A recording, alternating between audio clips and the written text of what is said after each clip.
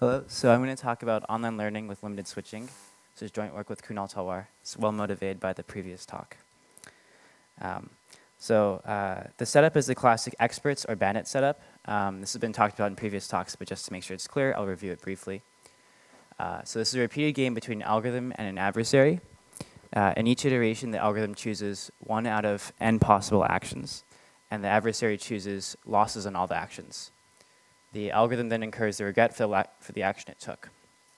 Afterwards, it receives some feedback with which it can make better decisions in the future. The type of feedback it receives depends on the setting we're in. If we're in the expert setting, the algorithm observes losses for all the actions. This is often called the full information setting. In the bandit setting, the algorithm observes only loss of the action it took. The standard performance metric is the regret, which is defined as the difference between the cumulative loss of the algorithm and the cumulative loss of the best expert. Intuitively, if an algorithm has small regret, then its performance is close to the performance it would have if it knew the best action at the beginning of the game. In this talk, we'll be also interested in a secondary metric, which is the number of switches the algorithm makes between actions and consecutive iterations. For the sake of time, I'll refer to the paper for applications, but I would dare to say that any application you've ever heard of in experts or bandits, switching is bad. So we have here two competing objectives, regret and switches, and you want an algorithm that has low regret and low switches. The literature has two ways of formalizing this trade-off. The first is the switching cost setting. So here you're trying to minimize regret, but every time you switch, you incur an additional loss of C. The second is the switching budget setting, where you're again trying to minimize regret, but your algorithm is limited to a hard cap of a certain number of switches. So maybe only 100 switches the whole game, or square root of t switches the whole game. Said simply, the switching cost setting corresponds to expensive but unlimited switches, whereas the switching budget setting corresponds to free but limited switches. The literature has, in the past, mostly focused on the switching cost setting because it's very practically motivated and, frankly, a bit easier to analyze. The budget setting, though, is also interesting. As we'll see later in the talk, understanding the switching budget setting allows for a very fine-grained understanding of the trade-off between regret and switches. For context for our contributions, I'll just sketch the state of the art. For sake of time, I'll just sketch it for the expert setting. We also have results for the bandits, but as we'll see, the most interesting phenomena happen for the expert setting. So in the classical setup, where you have no penalization for switching, the minimax rate is very well understood, and there are algorithms that achieve the optimal regret, both in expectation and with high probability. In the switching cost setting, the minimax rate is also well understood, and there's many algorithms which achieve both the optimal rate for regret and switches in expectation. So some of these algorithms are follow the perturbed leader, shrinking dartboard, prediction by random walk perturbation. But even though these algorithms achieve the optimal rates in expectation, they don't with high probability. And so this was raised as an open problem a few years back. In the switching budget setting, even less is known. There are no non-trivial upper bounds or lower bounds known. And just to kind of sketch the difficulty for upper bounds, so for algorithms, the difficulty is really the hard cap on switches. You might try to adapt a good switching cost algorithm to the switching budget setting. And this works if you have a high probability guarantee on the number of switches it makes. But if you only have expectation guarantee, you have no way to control its tails, and you can pay a lot. So our paper has several contributions. The main two are to resolve both the things in red. So the first is the first high probability algorithms for both regret and switches. We also show this extends efficiently to online combinatorial optimization with limited switching. The second contribution is a complete characterization of the complexity landscape of the switching budget problem for both the experts and bandit problems, for all switching budgets, for both expectation and high probability guarantees. We have matching upper bounds and lower bounds for all these. And one nice corollary is that this implies a certain duality between the switching cost and budget settings, by which I mean if you give me a switching cost C, I can give you a budget S as a function of C, and the two problems have the same complexity. And the mapping is a bijection, so these two problems are really dual.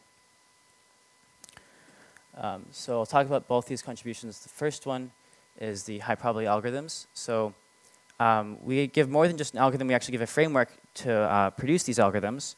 It takes in an algorithm that's good in expectation, and I mentioned there's already several, and it outputs an algorithm that's good with high probability. The idea is quite simple. So we split the t iterations into a certain number of variable length epochs, and the idea is to, in each epoch, run your primitive algorithm until you've used a lot of switches, and then you end the epoch and restart with fresh randomness. So 2 remarks. The first is the fresh randomness is needed just for concentration.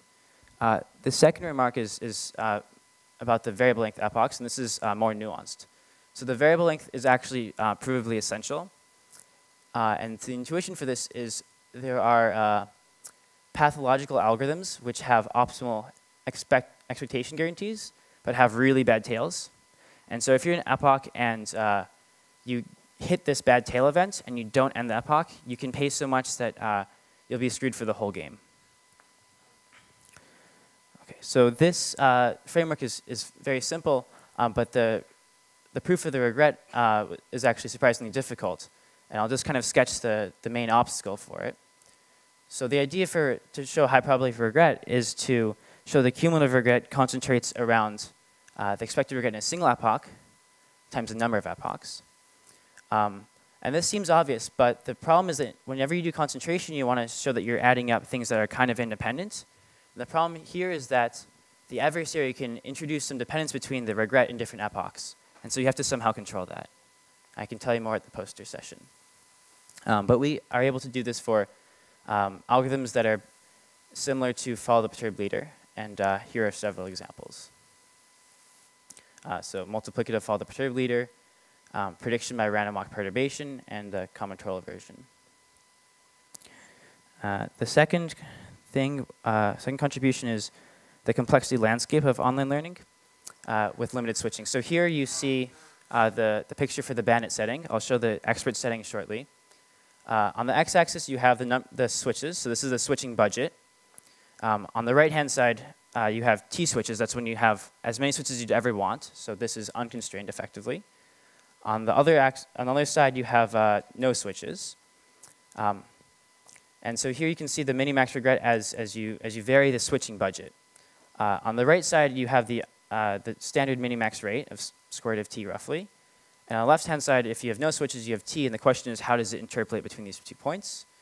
And this figure is actually fairly well known. Basically, you interpolate linearly in this log-log scale. What our paper does is it shows the setting. The picture for the expert setting is very different. You have a certain phase transition. So if you have enough switches, you don't need any more. If you have more than square root of t switches, you have the optimal regret rate. And below that, you start paying a lot. And you pay exactly in this kind of linear fashion on the log-log scale. So what should I have? I guess I'll just conclude with the main takeaway is that the behavior for the bandit problem and the experts problem is just very different when you have costs. Oh, and I should also mention that this picture on the right-hand side for the experts, none of this picture was known before the paper, like because of what I said before about the budget setting being very different from the switching cost setting. So all the points on the expert graph are new. Okay, thanks.